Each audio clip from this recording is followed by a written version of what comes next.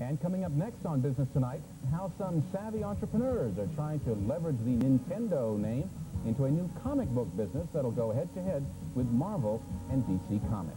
Stay tuned. And turning to a different side of the entertainment industry, Nintendo is getting into the comic book business.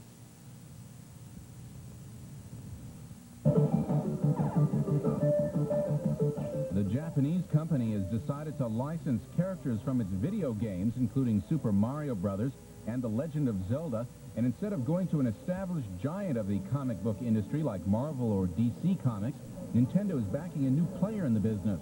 It's a joint venture between Western Publishing and Voyager Communications, which will publish the comic books under the Valiant imprint, hoping to cash in on the $300 million a year comic book business.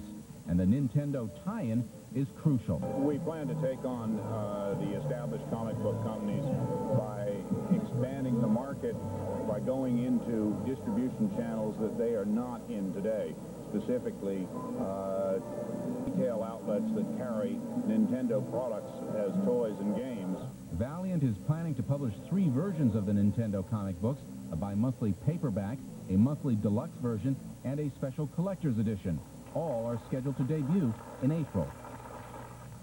The whole venture is designed to create a new force in the comic book business, and joining us now for more on the strategy is Jim Shooter, president of Voyager Communications and a former editor-in-chief at Marvel Comics. Jim, thanks for being here. Who approached who that no one locked up those characters from Nintendo already in the comic book business? I think just about everyone else tried, but Nintendo turned them down. And in fact, they weren't interested in comics at all because they kind of didn't like the kind of narrow focus of comics on the collectors. And when we brought them a mass market plan, something that was more in line with their own sensibilities, they went with us. You're trying to start from scratch. What are the chances of a success in an industry which is so dominated by a company you used to work for? Well, I think the chances are very good.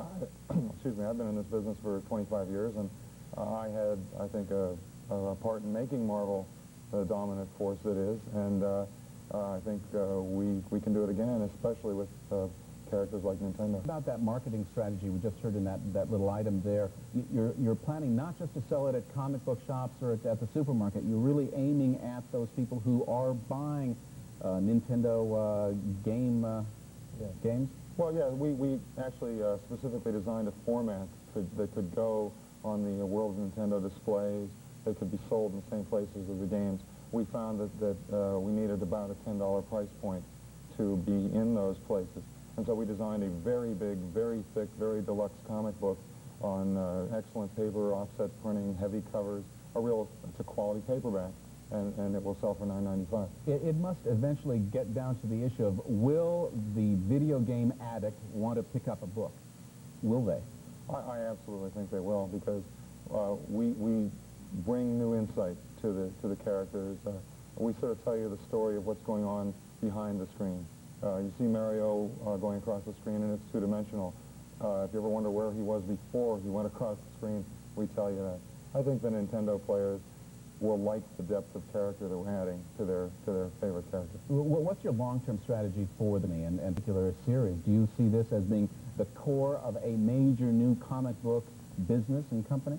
Well, it's certainly a thing that's going to get everyone's attention for now, but we're going to introduce our own characters. We have a number of other licenses that are very good. We have a number of ways planned to really take comics out of being sort of a collector's-only sort of thing, which is basically what it is now, and bringing it back to being a mass-market medium, which is how it started. Jim Shooter, best of luck with it. Thank you very much.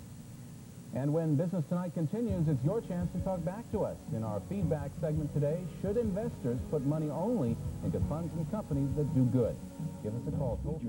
There's no real intrinsic value in this, but there's either nostalgic value or there's a value in pleasure. Why do amusement parks do well? Because people enjoy themselves. Collector passion is also behind the recent surge in comic book sales. The industry is riding double-digit sales growth with earnings of more than $500 million a year. Newcomers like Voyager Communications saw a chance to make big money. 1 year ago, Voyager started to build a stable of successful superheroes like XO Man of War and Solar. And today, those characters generate revenues in excess of $6 million. Creator James Shooter says entertaining stories are the key to future growth. We have to not consider the job done of making a comic book until the reader has read it and has gotten such a rush from it that he wishes he could tie a towel around his neck and fly around the backyard and pretend he's a superhero. Finally, economists are cheered by the strength of small business. They point out, historically, it has been the entrepreneurs who have led America out of its recessions. I'm Christopher Jones for Fox Business News.